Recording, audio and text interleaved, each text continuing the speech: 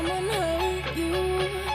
I can see it in your eyes. Yeah, she hurt you, and you feel it all the time. Unforgettable. When she left, she took your mind. Now I'm standing right in front of you with your lie. Am I too sweet and adoring? Without the pain is improving. Nice and kissing, I get with it. Hello, my name is Shelby Benson and I'm from the band CrimsonApple. I picked up the guitar because I just really liked rock music. I was really into bands like Paramore, Panic at the Disco when I was in high school. Growing up, I was really into the arts and theater. My parents got me into piano and I literally hated it. I thought it was so uncool. No offense to piano players, but I just wanted to play the guitar. So I begged my parents. They finally got me a little Squier electric guitar. And from there, I just loved it. I learned all my favorite rock music, alternative music, and here I am. My biggest influences are TK from a Japanese rock band called Ling Toste Sigure, and I like this really cool musician. I actually found him on Instagram. His name is Radbud Withar.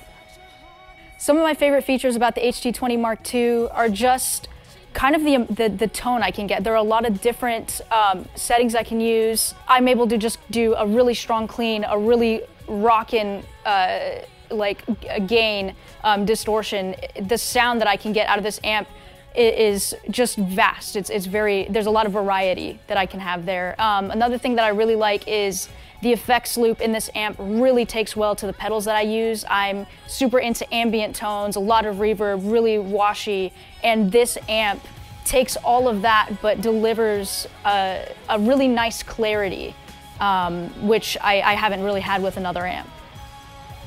For my sound, I really like to rely on the amp tone itself and then kind of complement with pedals. What I've got right now is I've got my guitar running into just a couple of basic volume pedals. I've got an Ibanez Tube Screamer and that runs straight into the amp. And then through the effects loop, I've got my delays and then I use an Eventide H9 just to kind of fill things out. The effects loop makes those pedals sound really amazing. It gives it a really good separation and clarity from my normal, tone. And yeah, that's kind of my setup. So when writing a song, I want the guitars to sound really big and really emotional. So what I'll do is I'll sit down kind of with an idea, or if I'm working with my band, something that we've been working on, and I like to just run through all the different possible scenarios I could have. And I just go from there, oh, I like the way this felt, this made me feel something.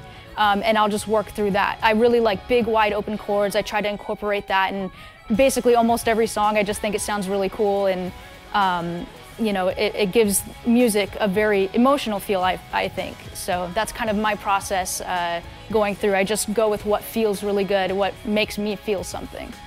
Once again, I'm Shelby from CrimsonApple. If you guys want to stay up to date with CrimsonApple, you can find us on Instagram, Facebook, YouTube, TikTok, basically anywhere there's a social media platform, we're probably on it. Thank you guys so much for watching. Bye.